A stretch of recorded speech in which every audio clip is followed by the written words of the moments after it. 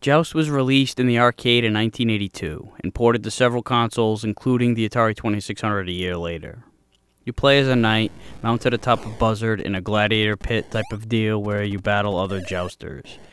The objective is to make contact with your opponent as long as you're at a higher level than them, and they'll turn into an egg which floats around and you have to collect it or he'll respawn into a more difficult variation. This whole method of victory by collision is really cool in the fact that it's actually fair.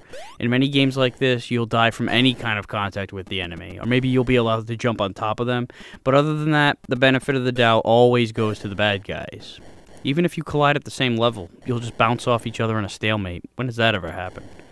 As I mentioned earlier, if you don't collect the egg, you'll have to deal with more difficult jousters. There are 3 types. The easiest are the bounders, who are red. In the middle are the hunters, who are gray, and the hardest are the shadow lords, who are blue.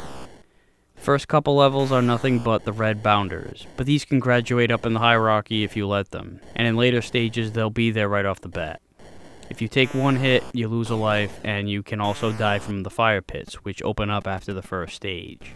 Another hazard is the pterodactyl, which appears out of fucking nowhere if enough time has elapsed in the current wave. Best yet, there's a 2-player co-op mode, although the co-op part is a bit ambiguous because you get a shitload of points for unseating the other player, so watch your back. Controlling your jouster is as smooth as it should be. It is a bit tricky coming to a complete stop, but it gives you the feel that you're actually riding a live bird that's not going to go from 60 back down to 0 immediately. Plus it adds to the challenge of having to keep yourself under control while trying to line yourself up with your enemy, as well as trying to dodge shit from other directions. Sometimes you get a little overzealous and find yourself bouncing off the ceilings and floors. It's all part of the learning curve. The scenery and landscapes aren't the most detailed in the world, just a black background with solid lines for platforms, and the lava is just red filled into the floor, but that's easily forgivable.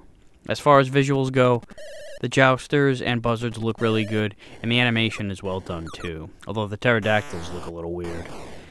There are only 2 variations, easy and hard, although the easy version is far too easy. Hard mode is the one worth playing unless this is the first time you've ever played in your life, or if you're 4 years old, or both.